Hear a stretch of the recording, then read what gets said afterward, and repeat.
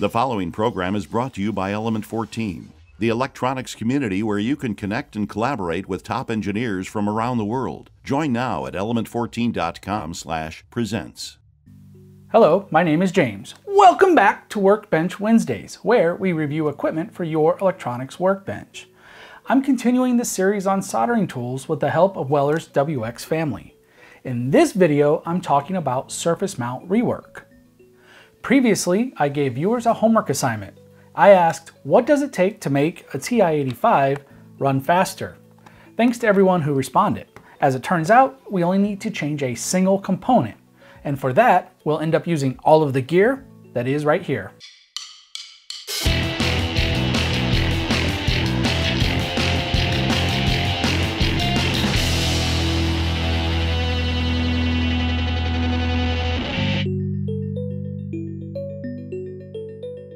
Before making any changes to the calculator, I want to run a simple program to show its speed.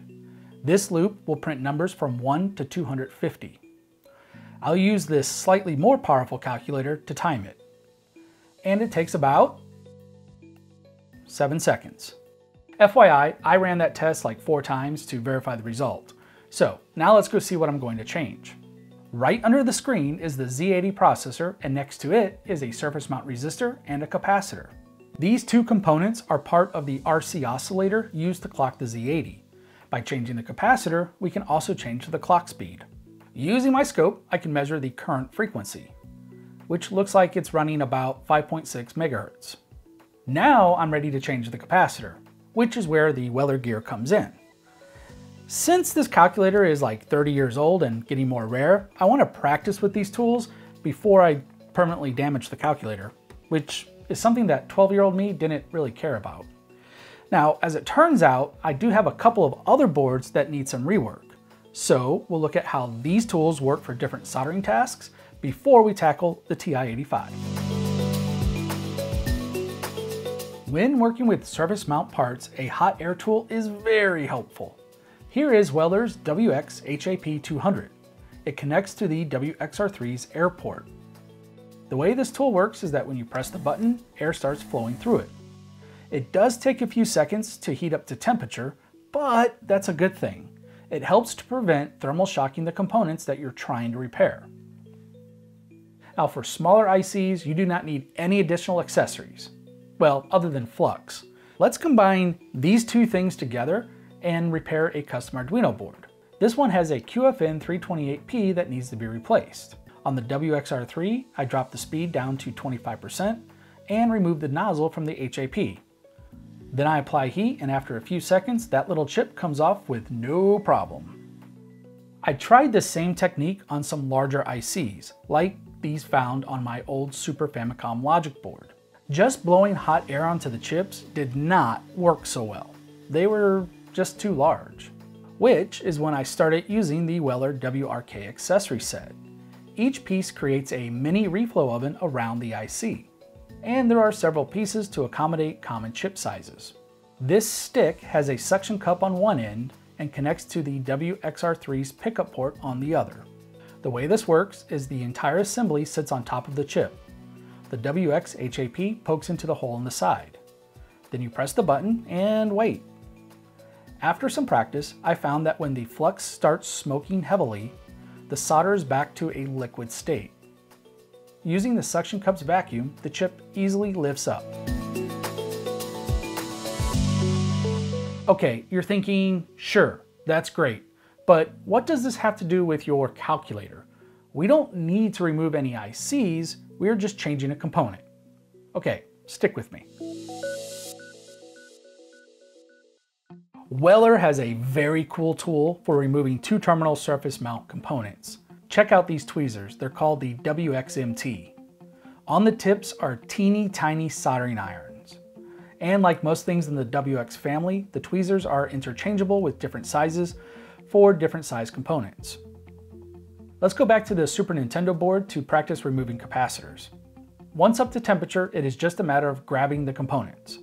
The only annoying aspect is that they tend to stick to the tip, so I used a light tap to get them to fall off. What about putting the capacitor back? You might be thinking, I'll just use the tweezers to grab the new capacitor and then place it on the board. However, there's two problems with that approach. First is that on chips with a size of 0805 or larger, touching the terminals with an iron can thermally crack the capacitor. What's worse is that if they do crack, you may not even see it because it's internal to the construction. So if you do use a pencil iron, make sure you do not touch a capacitor's terminals with it. And then the second problem I've already mentioned. The surface mount parts stick to the tips. So instead, the preferred method is to use hot air. This board is for my vector network analyzer. It lets me measure the impedance of components like a capacitor. To be useful, I need to solder a capacitor and an SMA connector onto it. So let's go try doing that. To limit the amount of paste I'm using, I just dab a little bit onto each pad. Then I grab a capacitor and place it onto the paste. Now I just need to grab my hot air tool and, well, so much for that ceramic. Yeah, you have to be careful with airflow on surface mount components. Just like the small IC from before, dropping the airflow down to like 15 to 25% allows the capacitor to be reflowed. Here's a cool magic trick. When the paste turns into liquid, surface tension pulls the cap into place, which means you do not have to be super careful with either the paste or placement of parts. Science will fix the board for you. Now you'll notice throughout this whole video when I hold the WXHAP, it's at a funny angle. The goal is to create a consistent heat zone around a part. However, there's a camera in my way. I really need the macroscope soldering tool that Clem built in a recent project video. So in the meantime, I'm trying to balance your ability to see what I'm doing and actually making the reflow stuff work. That board is pretty simple to solder and the capacitor is an 805, which is relatively large. Let's watch what happens when I try to solder some 0402s. This board is a switching power supply. It takes 9 to 12 volts in and outputs 5 volts. Originally, I used my super advanced reflow oven to solder these boards. And unfortunately, the 0402 resistors that set the output voltage didn't make it. To repair these tiny resistors, I am using the Weller WXMP MS. This micro soldering iron has interchangeable tips of various shapes and sizes. Using the smallest tip available, I am easily able to work with 0402s. One trick I found was to use solder paste and the hot air tool to put my initial blob of solder down. After that, using the WXMP was just like using its larger cousins. A quick oscilloscope measurement shows the output voltage is at 5.2 volts. It's supposed to be 5 volts, but since there's no load, that sounds about right to me. At this point, I have practiced soldering and desoldering multiple surface mount components with a variety of Weller soldering tools. My plan is to use the tweezers to remove the existing capacitor and hot air to reflow a new one into place. With some flux, the WXMT made this removal quick and easy. Before adding solder paste, I clean up the field with solder wick. The original capacitor was around 22 picofarads. My replacement is a C0G with 4.7 picofarads. The hot air tool reflowed the new capacitor in no time. And now is the moment of truth. Will the calculator turn on? Will it be faster? Will it explode? Subscribe and find out next week on Element 14 Presents. Just kidding. After hitting on, I need to increase the screen contrast. A blinking cursor and the reset message is a very good sign. I retyped my program from before so that we could run the same 250 number test.